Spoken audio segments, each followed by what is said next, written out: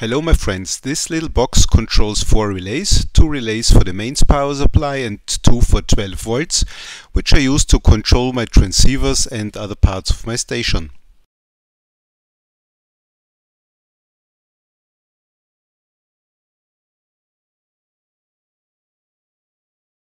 I didn't want to develop my own PCBs, so I used parts from the Arduino family, an Arduino Uno, a W5500 Ethernet adapter and a couple of relays.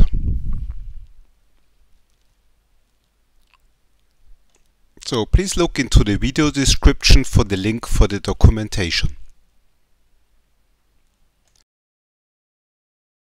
So this is a trip around the box. From the front to the rear side. On the rear side you see 2 connectors for the mains power and 1 connector for 12 volt in and 2 for 12 volt outputs. And this is how it works. So I'm switching on 12 volt B, 12 volt A, and now I switch on the mains power supply N1, which is connected to the Rohde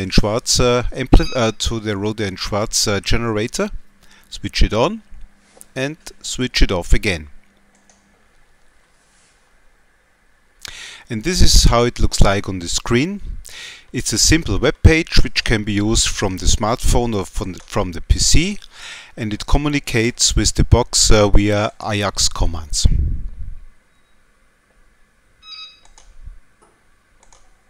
So, thank you very much for watching.